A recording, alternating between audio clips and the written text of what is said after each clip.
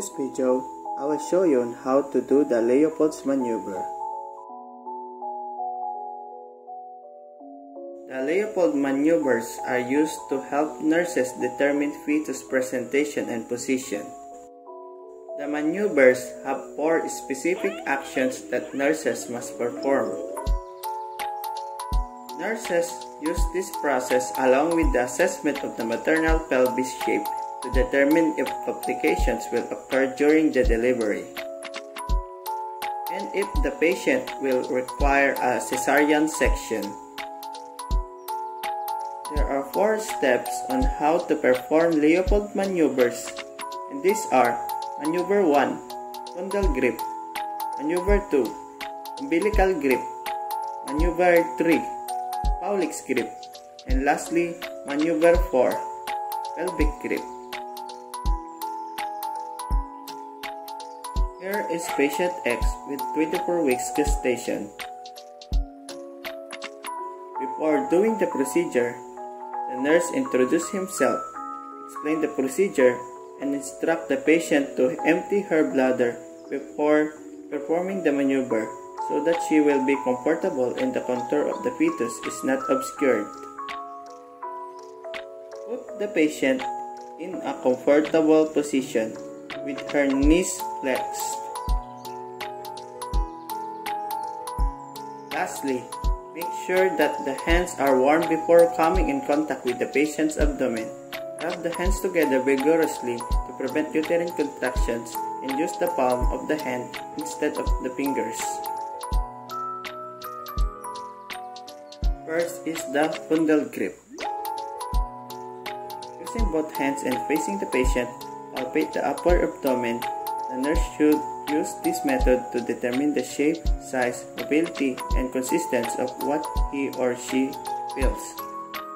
The nurse should feel that the limbs and shoulders contain little bone processes that move with the fetus trunk. The head is firm, hard, round, and moves separately from the trunk, and the buttocks is symmetric and feels soft.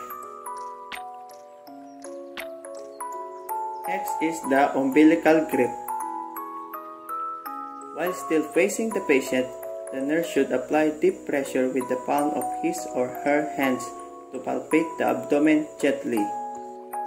Perform this maneuver by placing the right hand on one side of the patient's abdomen while using the left hand to explore the woman's uterus on the right side. Repeat this step on the opposite side using the opposite hand. And also, the nurse should observe that the fetal back is smooth and firm.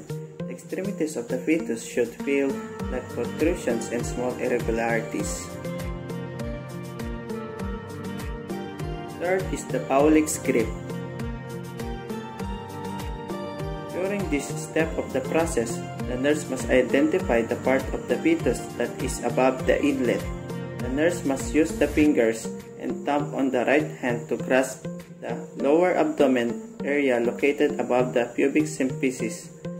The findings should validate what is determined in the first maneuver. And finally, pelvic grip. This step should be done while facing the patient's feet. The process involves locating the fetus probe.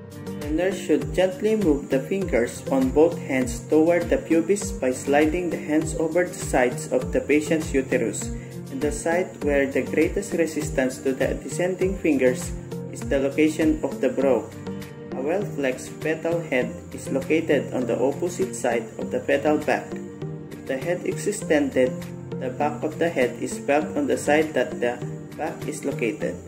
A head that cannot be felt has likely descended.